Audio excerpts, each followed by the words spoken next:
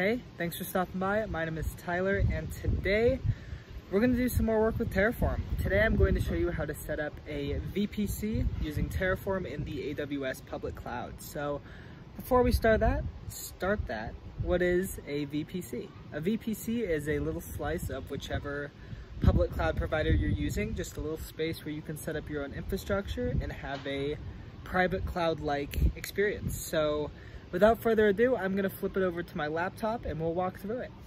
All right, so here we are in our Cloud9 IDE. It is my preferred IDE. I just believe it's the easiest to use, and so that's what we're going with. So in our main.tf file here, we're only gonna need a few lines of code to deploy this VPC. The first one is going to be resource, and then we're gonna say AWS_VPC.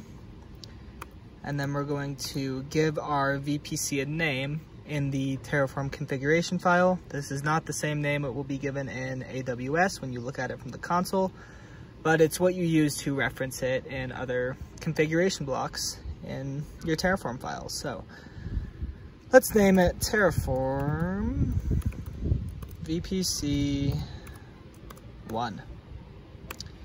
And then we're gonna give it a curly bracket. And then the only argument you need here, or attribute, I think it's called, is going to be CIDR block equals. And this is the range of IP addresses that we're going to designate our VPC to use. So we're going to give it a whole bunch with a 10.0.0.0/16 address. And then just for fun, and we can also add tags. So if you press enter a couple times, you can say tags equals curly bracket, enter, name equals Terraform. Wow, typing is hard, guys. Terraform VPC. And then when we look at it in the console, it will just make it a little bit easier to locate this guy. So we're gonna save those changes and go ahead and do a Terraform initiate. Give it a second here. There we go. Up next, we're gonna give it a Terraform plan. Give it a second to plan itself out. Boom, looks like right here, you can see our CIDR block has been defined and our VPC will be created. So now we can say Terraform apply. Wow, what did I do there? Okay, wow, I broke something there. Like I said, we're gonna do Terraform apply. We'll give it a second. We're gonna say yes.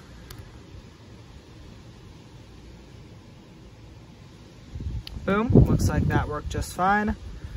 So now we're gonna go over to our console and we're going to go find our VPC that we just created. Make sure that it got made. And then should be tagged here.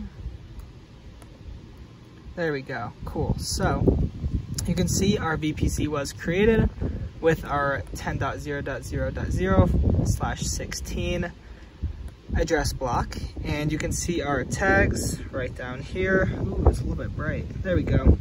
See our tags right down here with our Terraform VPC name.